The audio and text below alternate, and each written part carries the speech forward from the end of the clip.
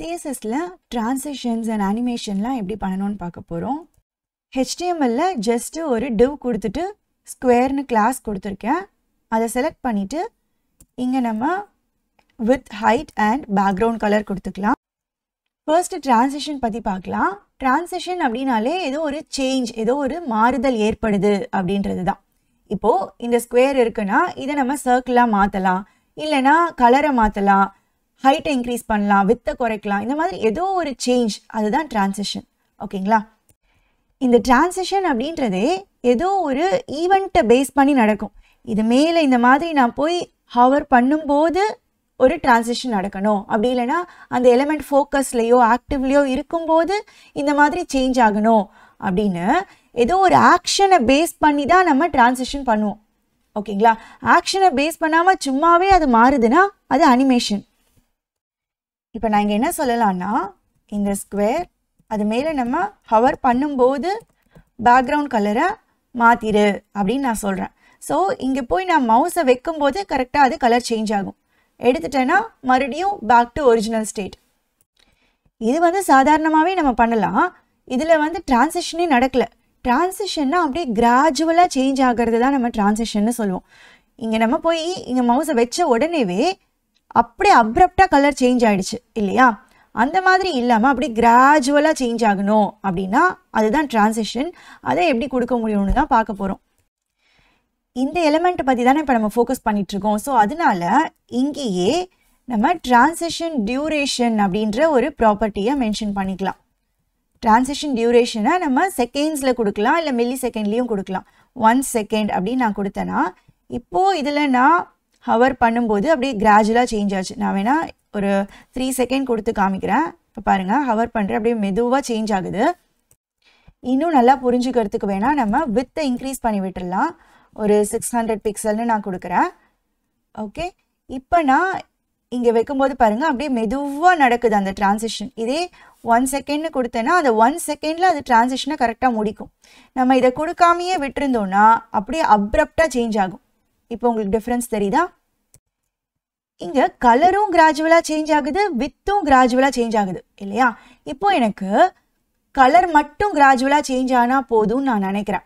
அப்போ நான் என்ன பண்ணலான்னா, இந்த இடத்துல டிரான்சிஷன் ப்ராப்பர்ட்டி அப்படின்னு கொடுத்துட்டு எனக்கு பேக்ரவுண்ட் கலரை மட்டும் டிரான்சிஷன் பண்ணால் போதும்னு நான் சொல்லலாம். இப்போ பார்த்தீங்கன்னா வித்து வந்து டக்குன்னு மாறிடுச்சு பாருங்கள், கிராஜுவலாக கலர் மட்டும் சேஞ்ச் ஆகுது. நம்ம இது எதுவுமே கொடுக்கலன்னா அது எல்லாத்தையுமே நமக்கு கிராஜுவலாக டிரான்சிஷன் பண்ணுது. இங்கே நம்ம கமா போட்டு நிறையா ப்ராப்பர்ட்டிஸ் கொடுக்கலாம், இல்லைனா ஆல்னும் கொடுக்கலாம், அதுதான் டிஃபால்ட். டிரான்ஸ்ஃபார்ம் அப்படின்னு கூட ஒரு ப்ராப்பர்ட்டி இருக்குது. அதில் நம்ம இந்த மாதிரி ரொட்டேட்லாம் பண்ண முடியும். ரொட்டேட் 45 டிகிரிஸ் அப்படின்னு நான் கொடுக்குறேன். ஓகே, இப்போ பாருங்கள் 45 டிகிரிக்கு அது ரொட்டேட் ஆகுது. வித் மட்டும் கொடுத்துருக்கேன். டிரான்சிஷன் டைமிங் ஃபங்க்ஷன் அப்படின்னு ஒன்று இருக்குது. இதில் டிஃபால்ட் வேல்யூ பார்த்தீங்கன்னா ஈஸ் இன் அப்படின்றது தான். இப்போ பாருங்கள், ஆரம்பத்தில் ரொம்ப ஸ்லோவாக போகுது, முடியும் போது ஃபாஸ்ட்டாக இருக்கும், அதுதான் ஈஸ் இன். ஓகேங்களா? இதே ஈஸ் அவுட் அப்படின்னு கொடுத்தோன்னா ஆப்போசிட்டாக ஃபஸ்ட்டு ஃபாஸ்ட்டாக இருக்கும், அதுக்கப்புறம் ஸ்லோவாக ப்ரோக்ரஸ் ஆகும். இதே ஈஸ் இன் அவுட் அப்படின்னா இது ரெண்டுத்தோட காம்பினேஷனுமே ஃபஸ்ட்டு ஸ்லோவாக இருக்கும், நடுவில் கொஞ்சம் ஃபாஸ்ட் ஆகிட்டு மறுபடியும் ஸ்லோவாயிரும். இதே நம்ம லீனியர் அப்படின்னு கொடுத்துட்டோம்னா யூனிஃபார்ம் ஸ்பீடில் உங்களுக்கு டிரான்சிஷன் நடக்கும். இப்போ பாருங்கள், ஸ்பீடில் எந்த சேஞ்சும் இல்லை, ஒரே ஸ்பீடில் தான் அது போகுது. இந்த நாலுத்தையுமே சைமல்டேனியஸாக நடக்கிற மாதிரி கொடுத்து பாருங்கள், அப்போ உங்களுக்கு டிஃப்ரென்ஸ் நல்லா புரிய வரும். இந்த நாலத்தை தவிரையும் நம்மளாவேவும் டிஃபைன் பண்ண முடியும். அதுக்கு இந்த எலிமெண்ட்டை நான் இன்ஸ்பெக்ட் கொடுத்துக்கிறேன். கொடுத்துட்டு இங்கே பார்த்தீங்கன்னா இந்த ஸ்டைல்ஸில் லீனியர் அப்படின்னு கொடுத்துருக்கோம் இல்லையா? அந்த லீனியருக்கு பக்கத்தில் ஒரு சின்ன ஒரு சிம்பிள் இருக்கும். அதை கிளிக் பண்ணோன்னா இந்த மாதிரி கிராஃப்லாம் நமக்கு ஓப்பன் ஆகும். லீனியரில் உங்களுக்கு இந்த மாதிரி யூனிஃபார்மாக போகுது. இதே ஈஸ் இன் அவுட்டில் பார்த்தோன்னா ஆரம்பத்தில் ஸ்லோவாக இருக்குது, அப்புறம் ஃபாஸ்ட் ஆகிட்டு மறுபடியும் ஸ்லோவாகிடுது. இதை நமக்கு எப்படி வேணுமோ அந்த மாதிரி சேஞ்ச் பண்ணிக்கலாம். இப்போ எனக்கு முதல்ல ரொம்ப ஸ்லோவாக இருக்கணும், அதுக்கப்புறமா ரொம்ப ஃபாஸ்ட் ஆகணும் அப்படின்னு நான் நினைக்கிறேன். இங்கேயே உங்களுக்கு அது எப்படி ப்ராக்ரஸ் ஆகுன்றதை காமிக்கும். அதுக்கு நம்ம என்ன பண்ணணும்னா இந்த கியூபிக் பேசியர்னு ஒரு ஃபங்க்ஷன் ஒன்று ஜென்ரேட் ஆகும். அதை காப்பி பண்ணி இந்த இடத்துல நம்ம கொடுத்துடணும். இப்போ பார்த்தீங்கன்னா ஆரம்பத்தில் ரொம்ப ஸ்லோவாக போகும், அப்புறம் கடைசியாக ஃபாஸ்ட் ஆகிடுது. குரோமில், ஃபயர்ஃபாக்ஸில் எல்லாத்துலேயுமே இந்த மாதிரி டூல் இருக்கும். இந்த டூல் ரொம்பவே யூஸ்ஃபுல்லாக இருக்கும். நீங்களாம் இந்த மாதிரி ஏதாவது கஸ்டம் டிரான்சிஷன் வேணும் அப்படின்னா அப்போது நம்ம இங்கே ட்ராக் அண்ட் ட்ராப்பில் ஈஸியாக செட் பண்ணிவிட்டு இந்த ஃபங்க்ஷன் அதுவே ஜென்ரேட் பண்ணும். அதை எடுத்து ஜஸ்ட்டு பேஸ்ட் பண்ணிக்கிட்டா போதும். டிரான்சிஷன் டிலேன்னு ஒரு ப்ராப்பர்ட்டி இருக்குது. இது வந்து என்ன பண்ணுன்னு பார்த்தீங்கன்னா, இப்போ நான் டிரான்சிஷன் டிலே 5 செகண்ட் அப்படின்னு கொடுக்குறேன்னா நம்ம ஹவர் பண்ணதுக்கு அப்புறமா ஒரு 5 செகண்ட் கழிச்சு தான் அந்த எஃபெக்ட் எல்லாம் வரவே ஆரம்பிக்கும், டிரான்சிஷன்லாம் வரவே ஆரம்பிக்கும்.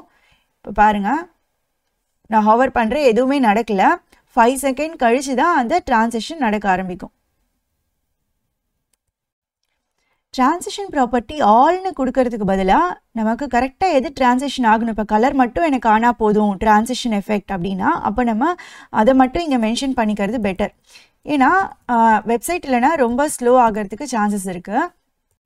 ஸோ இப்போ பாருங்கள், நான் ஹவர் பண்ணும்போது ஆங்கிள்லாம் உடனே மாறிடுச்சு, வித்தும் உடனே மாறிடுச்சு, கலர் மட்டும் பொறுமையாக மாறுது.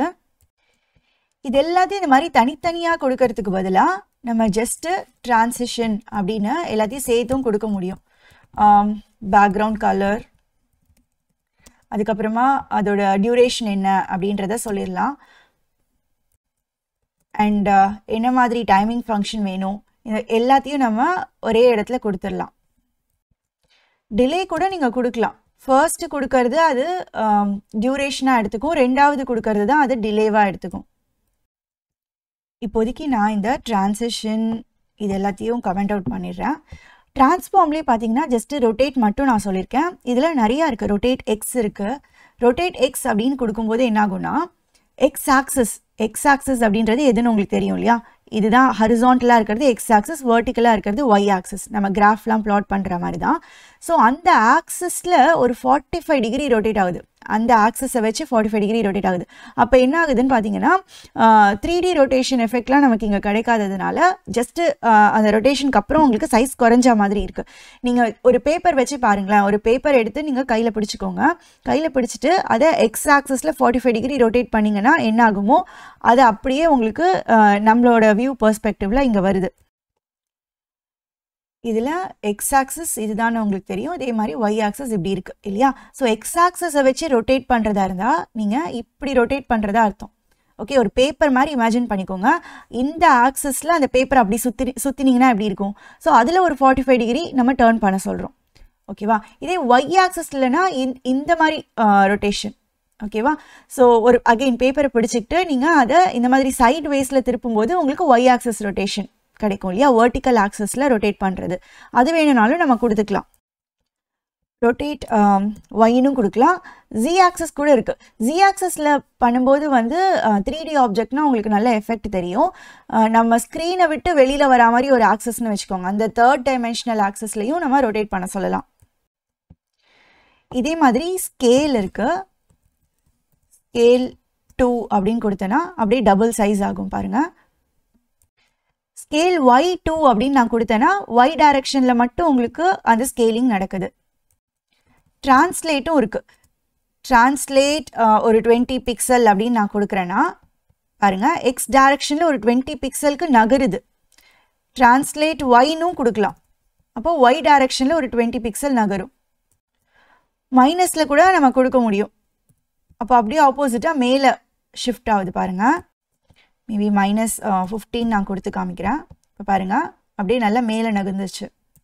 நெக்ஸ்ட் நம்ம அனிமேஷன் பற்றி பார்க்க போகிறோம். அதுக்கு ஜஸ்ட் ஒரு டிவ் கொடுத்துக்கிறேன். கிளாஸ் நேம் பாக்ஸ்ன்னு கொடுத்துக்கலாம். ஆக்சுவலாக இங்கே நீங்கள் பார்த்தீங்கன்னா டாட் பாக்ஸ் அப்படின்னு கொடுத்தாலே உங்களுக்கு ஷார்ட்கட்டில் இந்த மாதிரி வந்துடும். இப்போ நம்ம பாக்ஸை டார்கெட் பண்ணிவிட்டு வித் அண்ட் ஹைட்லாம் கொடுத்துக்கலாம். இங்கே ஆல்ரெடி இருக்கிற இந்த ஸ்கொயரை வந்து நம்ம கமெண்ட் அவுட் பண்ணிடலாம். ஒரு சர்க்கிள் வர வச்சுக்கலாம். அதுக்கு பார்டர் ரேடியஸ் 50%ன்னு கொடுத்துட்டா சர்க்கிள் ஆகிடும் இல்லையா? And then coral colour background கொடுத்துருக்கேன். அனிமேஷன் அப்படின்னா ஜஸ்ட்டு ஒரு ஆப்ஜெக்டை நம்ம டார்கெட் பண்ணி அதோட கலரை மாற்றுறது, அதை மூவ் பண்ண வைக்கிறது, இல்லை சைஸை பெருசாக்குறது, இது மாதிரி மாற்றி மாற்றி நிறையா மூமெண்ட்ஸ் கண்டினியூஸாக செய்ய வச்சோன்னா அதுதான் அனிமேஷன் இல்லையா? சிஎஸ்எஸ்ல நம்ம ரொம்ப ஈஸியாக செய்யலாம். ஃபர்ஸ்ட் அனிமேஷனுக்கு ஒரு பேர் ஒன்று கொடுத்துடணும். நான் இங்கே சர்க்கிள் அப்படின்னு கொடுக்க போகிறேன். டிரான்சிஷன்லலாம் பண்ண மாதிரியே அனிமேஷன் டியூரேஷன் எவ்வளோ அப்படின்னு நம்ம சொல்லலாம். மொத்தம் ஒரு 3 seconds அப்படின்னு கொடுத்துக்கிறேன். இந்த அனிமேஷனை இப்போ நம்ம டிஃபைன் பண்ண போகிறோம்.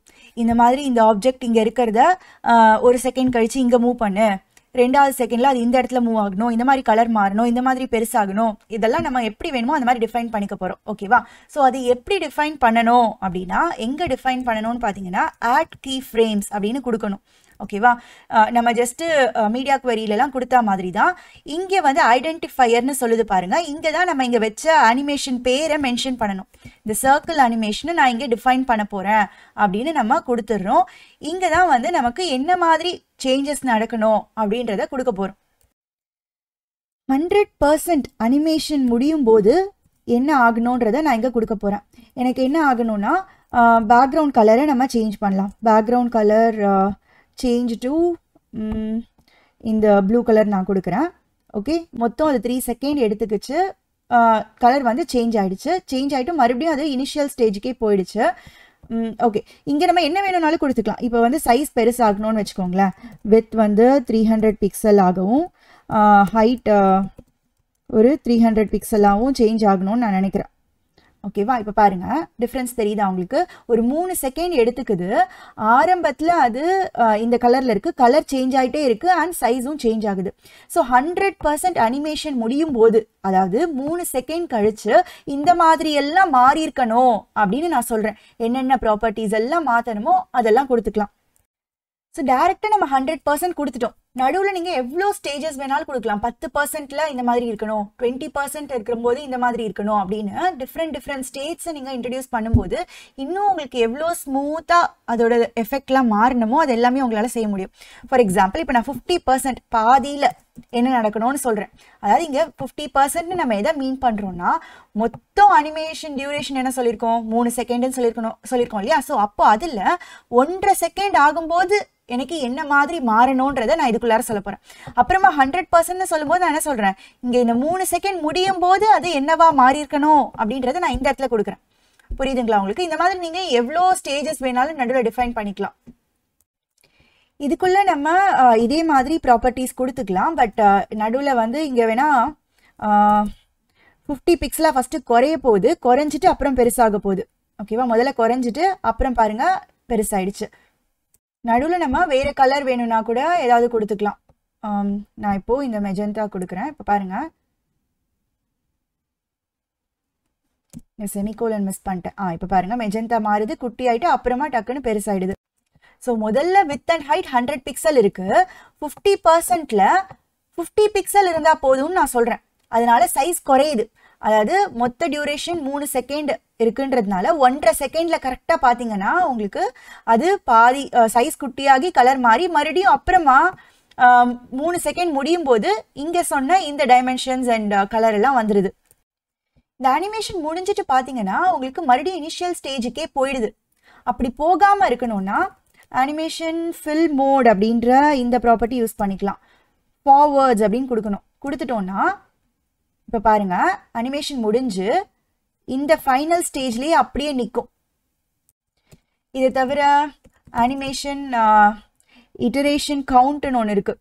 மொத்தம் எவ்வளோ தடவை நடக்கணும் அப்படின்னு கொடுக்கலாம். இன்ஃபைனைட்னு கொடுத்துட்டோன்னா மறுபடியும் இது நடந்துகிட்டே இருக்கும். ஓகேவா?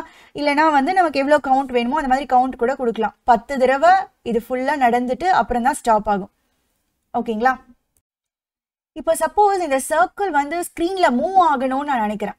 மூவ் ஆகணும்னா நம்ம என்ன பண்ணுறோன்னா, இந்த ஆப்ஜெக்ட், இந்த பாக்ஸுன்றது தானே அந்த சர்க்கிள், பாக்ஸ்குள்ளார தான் நம்ம சர்க்கிள் வரைஞ்சிருக்கோம்னு வச்சுக்கோங்க. அந்த பாக்ஸையே மூவ் பண்ண வைக்கணும். ஒரு எலிமெண்ட்டே மூவ் ஆகணும்னா அதோட பொசிஷன் ரிலேட்டிவ்னு கொடுத்தா தானே நம்மளால ஈஸியாக மூவ் பண்ண வைக்க முடியும். ஸோ பொசிஷன் ரிலேட்டிவ்னு நம்ம ஃபஸ்ட்டு கொடுத்துடலாம். நீங்கள் பொசிஷன்ஸ் வீடியோ பார்க்கலன்னா செக் பண்ணிக்கோங்க, அப்போ தான் உங்களுக்கு இது புரியும். எப்போவுமே ரிலேட்டிவ்னு கொடுத்துட்டு ஆஃப்செட் எவ்வளோன்றதை டிஃபைன் பண்ணணும் இல்லையா? நான் இங்கேயே ஆஃப்செட்லாம் கொடுக்காம கரெக்டாக 50% வரைச்சே எனக்கு அது எங்கே மூவ் ஆயிருக்கணும் அப்படின்ற அந்த ஆஃப்செட்டை கொடுக்க போகிறேன். 100%ல வேறு ஒரு ஆஃப்செட்டை கொடுக்க போகிறேன். அப்போ என்ன ஆகும்னா உங்களுக்கு இது சர்க்கிள் வந்து ஸ்க்ரீனில் மூவ் ஆகுற மாதிரி தெரியும். இப்போ பாருங்கள், நான் என்ன சொல்ல போகிறேன்னா லெஃப்ட்டில் ஒரு 300 பிக்சல் கொடுக்குறேன். ஓகேங்களா? அதுக்கப்புறமா ரைட்லேயும் டாப்லேருந்து ஒரு 300 பிக்சல் மூவ் பண்ணிக்கலாம். ஓகேவா?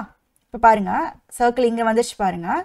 இதுக்கும் நம்ம இதே மாதிரி ஏதாவது கொடுத்தாதான் உங்களுக்கு அந்த மூமெண்ட் கரெக்டாக தெரியும். இது வந்து ஒரு 600 பிக்சல் கொடுத்துக்கலாம். ஓகே, இப்போ பாருங்கள், இங்கே மூவ் ஆகுது பார்த்தீங்களா? ஃபஸ்ட்டு இங்கே ஸ்டார்ட் ஆனது 50%க்கு நடுவில் வந்து சின்னதாகுது. அண்ட் தென் 100% போகும்போது இங்கே மூவ் ஆயிடுச்சு. ஏன் இந்த எண்டுக்கு மூவ் ஆகுதுன்னா நம்ம என்ன சொல்கிறோம், லெஃப்ட்லேருந்து ஒரு 600 பிக்சல் நகுத்து அப்படின்னு சொல்கிறோம். ஸோ லெஃப்ட்லேருந்து ஒரு 600 பிக்சல், அதே மாதிரி டாப்லேருந்து ஒரு 600 பிக்சல், அதனால அது இங்கே வந்து உங்களுக்கு காமிக்குது. இதுலேயும் நீங்கள் அனிமேஷன் டைமிங் ஃபங்க்ஷன் கொடுக்க முடியும். நம்ம இதுக்கு முன்னாடி பார்த்தோம் இல்லையா, ஈஸன், லீனியர், அதெல்லாம் கொடுத்து என்ன மாதிரி மூமெண்ட் ஸ்பீட் எப்படி இருக்கணுன்றதை சொல்ல முடியும். அதுக்கப்புறம் பார்த்தீங்கன்னா அனிமேஷன் டைரக்ஷன் இருக்குது. ரிவர்ஸ்னு கொடுத்தோன்னா அப்படியே ஆப்போசிட் டைரக்ஷனில் மூவ் ஆகும். சும்மா இதெல்லாம் நீங்களாக கொடுத்து பாருங்கள். அண்ட் அனிமேஷன் அப்படின்ற ஒரு சிங்கிள் கீவேர்ட்லேயே இது எல்லாத்தையும் சேர்த்தும் நம்ம கொடுக்கலாம். அதை நான் எக்ஸ்பிளைன் பண்ணல, நீங்களாக அதை ஈஸியாக கற்றுக்க முடியும். உங்களுக்கு அந்த அனிமேஷன் ஸ்மூத்தாகவே இல்லை. இதுக்கு ஃபஸ்ட்டு 0% நம்ம டிஃபைன் பண்ணிக்கிட்டோன்னா ஆக்சுவலாக ரொம்ப ஸ்மூத்தாக வரும். 0%ல் எனக்கு இது 0 பிக்சலில் இருக்கணும் அண்ட் டாப்லேருந்து 0 பிக்சல் ஆஃப் செட்டில் இருக்கணும்னு நான் கொடுத்துட்டேன். இப்போ பாருங்கள் எவ்வளோ ஸ்மூத்தாக உங்களுக்கு அந்த அனிமேஷன் தெரியுது பாருங்கள். இது பாதியில் விட்டதுனால தான் ரெட் லைன் காட்டுது. ஓகே, அனிமேஷனில் உங்களுக்கு தெரிய வேண்டிய பேசிக்ஸ் மொத்தமே இவ்வளோ தான். எந்த ஆப்ஜெக்டை அனிமேட் பண்ணணுமோ அதுக்குள்ளார இந்த மாதிரி அதுக்கு ஒரு பேர், அனிமேஷன் பேர் ஒன்று கொடுக்குறோம். அப்புறம் டியூரேஷன் கொடுத்துக்கலாம். அதை தவிர வந்து எக்ஸ்ட்ராவாக உங்களுக்கு தேவையான ப்ராப்பர்ட்டிஸ் எல்லாம் கொடுத்துக்கோங்க. அப்புறம் மெயினாக அந்த அனிமேஷன் பேரை யூஸ் பண்ணி இங்கே நீங்கள் கீ ஃப்ரேம்ஸில் டிஃபைன் பண்ணணும். 0%ல் ப்ராப்பர்ட்டிஸ்லாம் என்னென்ன மாதிரி இருக்கணும், அப்புறம் 20ல் 40ல் 80ல் உங்களுக்கு என்னென்ன ஸ்டேஜ் தேவையோ அது எல்லாத்தையும் கொடுத்துட்டு 100%ல் மொத்தமாக என்ன மாதிரி மாறி இருக்கணும் அப்படின்ற ப்ராப்பர்ட்டிஸ் எல்லாம் கொடுக்க போகிறோம். ஸோ அதுக்கு தகுந்த மாதிரி உங்களுக்கு நடக்க போகுது. இதை வச்சு நீங்கள் நிறையா எக்ஸ்பெரிமெண்ட் பண்ணி பாருங்கள். ரொம்ப அழகழகாக அனிமேஷன்ஸ்லாம் க்ரியேட் பண்ணலாம். இது தெரிஞ்சாலே போதும்.